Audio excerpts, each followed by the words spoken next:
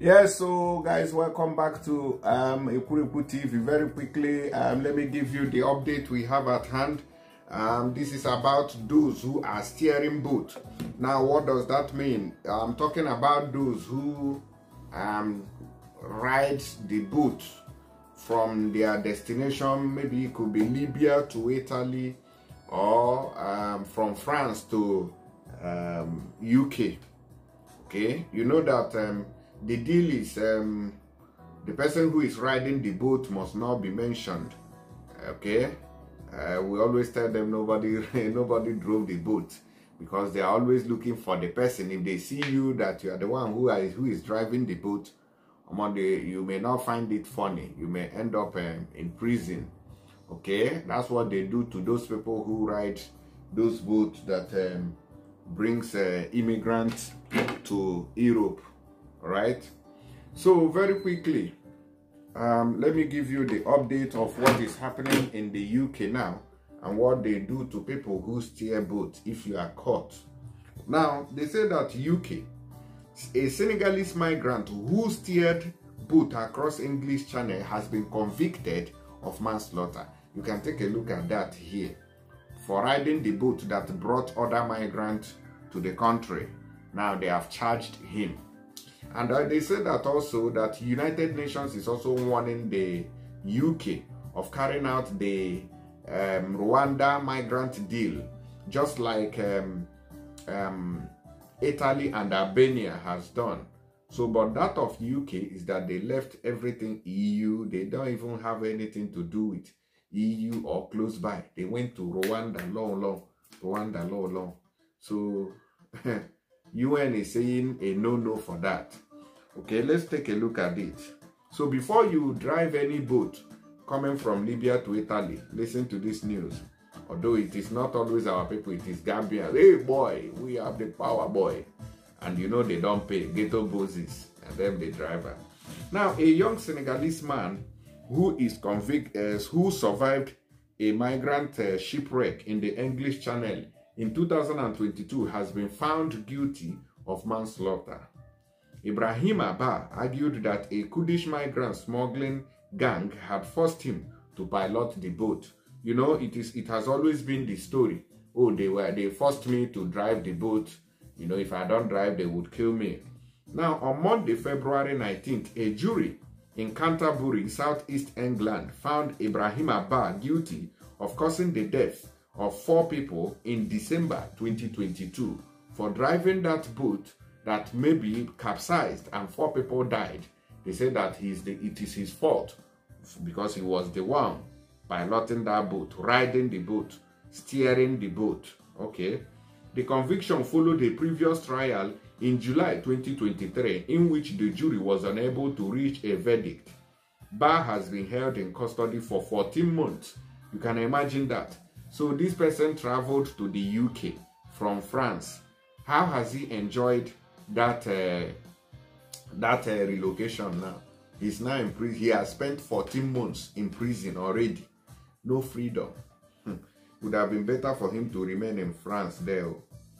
The homemade inflatable boat was carrying about 43 people on the night of December 14th, 2022. When it began to take in water, the court on Monday heard. It ripped apart before all the passengers could be saved by a nearby fishing boat. The total number of deaths is still unclear. But 4 men are known to have drowned. One of the victims was named Alhaji Ibrahim Abba, an 18-year-old from Guinea who had traveled with Ibrahima from Libya, and whom Ibrahima referred to as his brother. The 2 others who were identified were Hajratullah Ahmadi from Afghanistan and Musa Konate, a 15-year-old from Guinea. Okay? According to the prosecutor, Duncan Atkinson, Ba had steered the migrant boat in return for a free passage. Now, they have known the story. Those who ride this boat, those who steer the boat, does not pay for that journey. Okay, you that is being driven, you are the one that we pay. But those who steer the boat does not pay. And had owed a duty of care to the others on board. Everyone else on board had paid thousands of euros to make the journey, a Crown Prosecution Service statement said. But Ba was not trained or licensed to skipper the dangerous and poorly equipped vessel, which was carrying insufficient life jacket and had no flares or radio on board, Atkinson added. He was aware that the boat was overcrowded, lacking in safety equipment, and as it took in water that was increasingly unseaworthy. The court heard that several migrants had described water reaching their knees within 30 minutes of leaving French coast. Despite these increasing and obvious problems, the defendant continued to head into UK waters, Atkinson said. Okay, showing rescue operation on Channel on December. Now, Ibrahim helped us, survivors stay caught. So this is how this guy now has ended up in prison in UK for leaving France into the UK, crossing the English Channel. Now the whole blame is on him. All the people whom he steered are walking free in UK, but he's the one bearing the blame and brunt of those who drowned inside the English Channel waters. Okay? Now they say Van's conviction on charges of manslaughter and facilitating a breach of immigration law represent the first time a migrant who piloted a boat to the UK has been found responsible for causing harm to other passengers. Prosecution of alleged boat drivers for causing death rows of fellow migrants is common in Greece, where one man known as MH, convicted of smuggling, was initially sentenced to 142 years. Jesus. 142 years imprisonment. He was subsequently released, but human rights groups have continued to bring attention to similar cases such as the Samos 2 and the Paro Stray. The UK government has made it criminal offense to arrive in the country without a visa or valid document. This means it is impossible legally to travel to the UK to seek asylum, despite this being a universal human right. So that is the law that the UK is putting in place now. It is now illegal for you to enter the UK without visa. So even if you go through the Mediterranean Sea, go through the English Channel, they will not recognize you for asylum.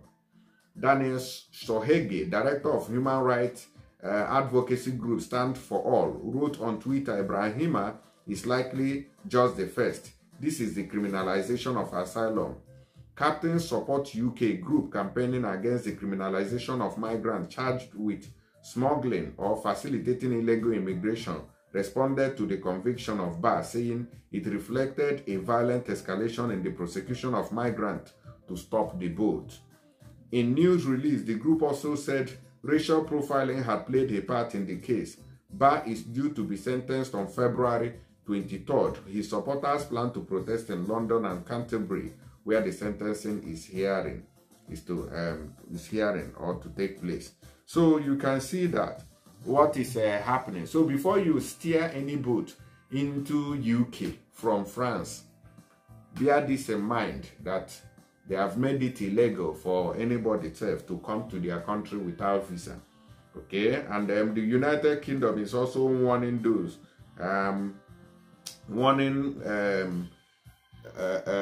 UN is warning UK not to send asylum seekers to Rwanda.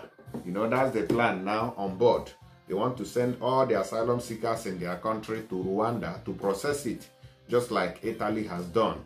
But UN say that it is not bearable, that they should stop that.